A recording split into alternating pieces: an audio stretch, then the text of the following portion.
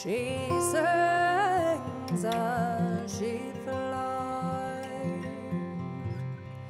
She brings. So the album's off at the manufacturers as we speak. The design's all done, mastering's finished, recording's in the bag. The band are about to arrive for rehearsal for our launch gig, and I'm very excited to be releasing this summer Fay Hield and the Hurricane Party with the album Orfeo.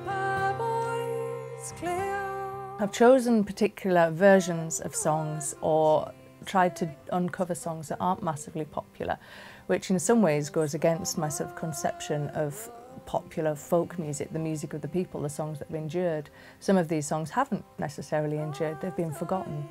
But the idea that these have been passed and travelled through time is very important to me, and I love the history and the essence of songs. The idea behind the Hurricane Party wasn't for me to sit down and design my perfect instrumentation and the band. I didn't want drums and bass and a guitar and a tune instrument. I wanted people that would react with each other and make amazing music. So it wouldn't necessarily be your ideal choice to have a concertina player and a melodeon player in your four-part lineup. But Rob Harbron and Andy Cutting just fire off each other and make the most amazing sounds. So the Hurricane Party is very much about the individuals and the virtuosic elements of their personal music making and their relationships, rather than the concept of an arranged band.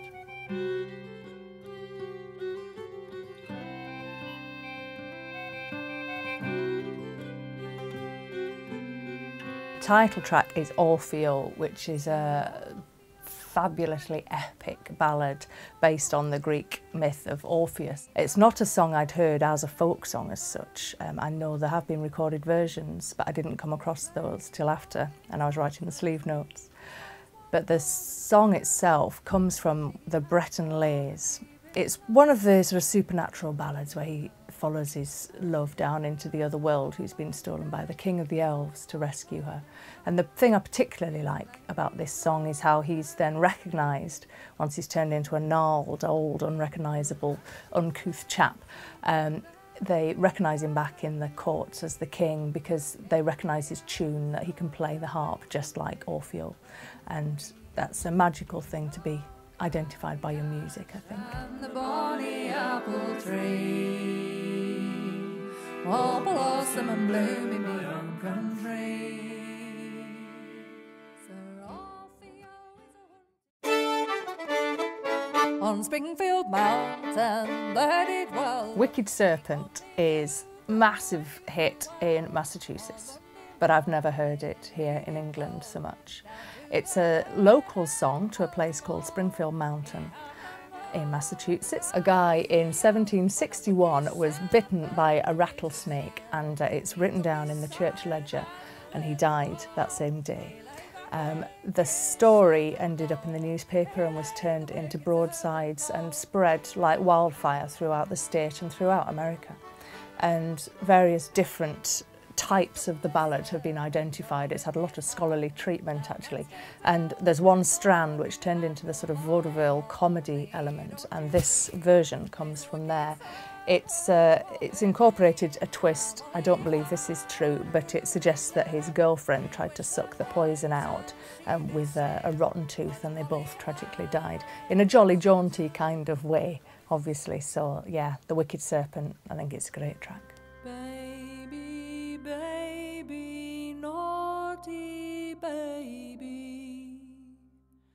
Oh. Naughty Baby is a song that I got from the Oxford Dictionary of Nursery Rhymes, edited by Iona and Peter Opie, two brilliant folklorists and child law collectors. I made the tune up from a radio programme I was listening to while flicking through the book, and it's just a horrible little song.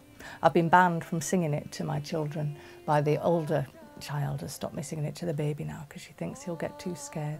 But I think it's just cracking. I love that idea, intimidating children to sleep. Auntie breakfast, dines and dinners.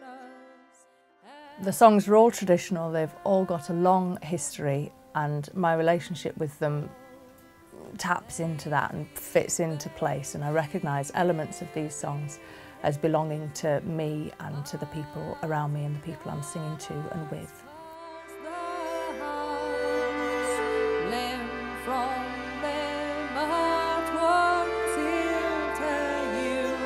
Just